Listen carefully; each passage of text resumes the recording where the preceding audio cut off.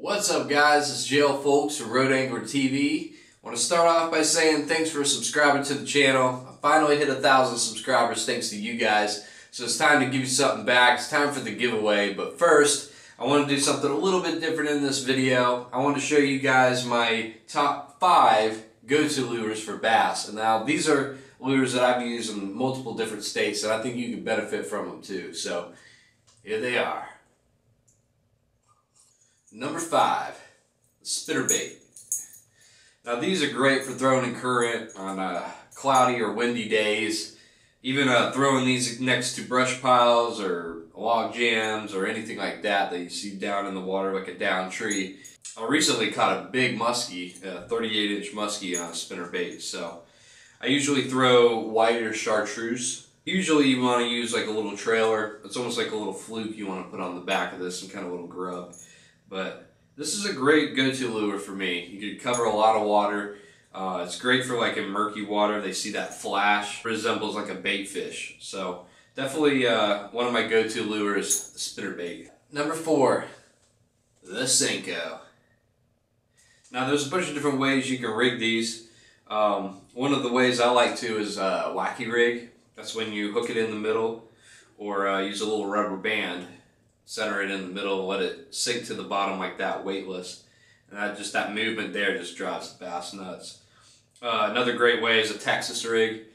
That's when you got a weight at the top, and it just gives it a little bit of weight coming to the bottom. Kind of sticks up, kind of like a shaky head. That's another way you can rig it, like a shaky head, where it just sticks straight up like that, wiggles around like that, and the bass just love it.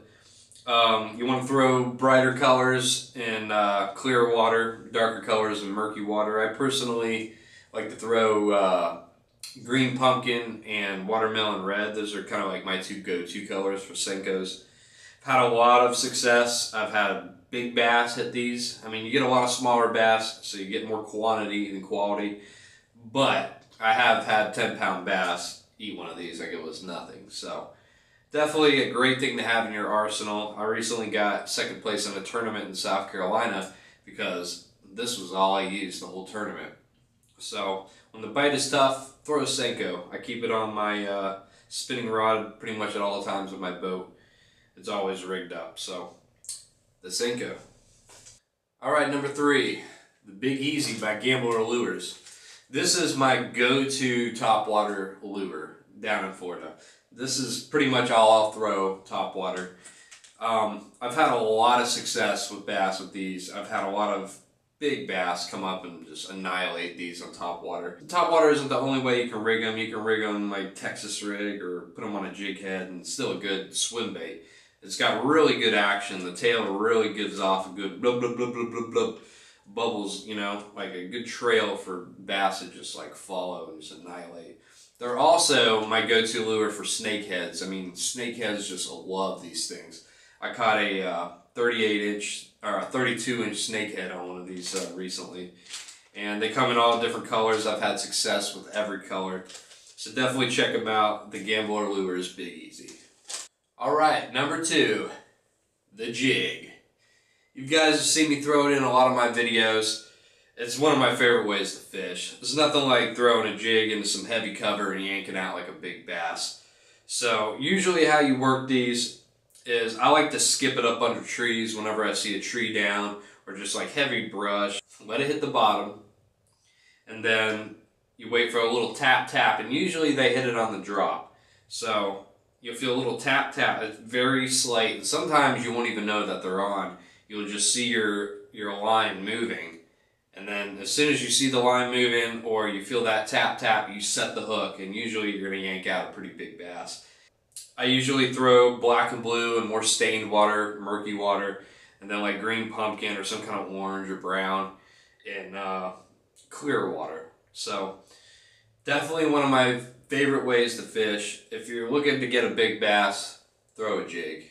Alright, number 1, one of my favorite ways to fish. Top toad, Stanley top toad. Now, these are topwater frog that you definitely want to add to your arsenal. They have really great action. The legs give off a perfect trail, and it gives off perfect bubbles for these bass to really target and just want to annihilate. I've had a lot of success with these. I recently caught like a 19.5-inch smallmouth in one of these, like first 10 minutes of fishing. Just about everything would go for them. Snakeheads, they're great up north, great down in South Florida. There's nothing like a big bass just coming up and just annihilating one of these, and I've had success just about everywhere with them. So definitely add these to your arsenal. Stanley Top Toad. Alright guys, those are my top 5 go-to bass fishing lures. I hope you dug the video. If you're interested in any of those lures, check out the description of the video. I got all the links there for you to check out. Maybe you'll have some success with them too. I definitely have. But anyways, it's time for the 1,000 subscriber YouTube giveaway. Here it is. Here we go guys. Got the random selector here. It's going to pick a random subscriber on my YouTube channel. Got all the lures ready to go, boxed up. As soon as I hit start, we're going to find out who the winner is. Here we go.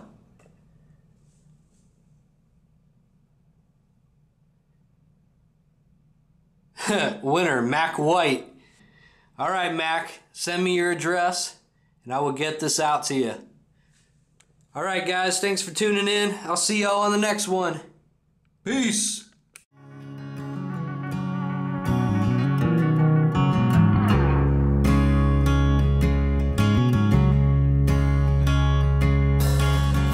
The weight of the world has been leaning down on my shoulders, trying to live up to this name. So many temptations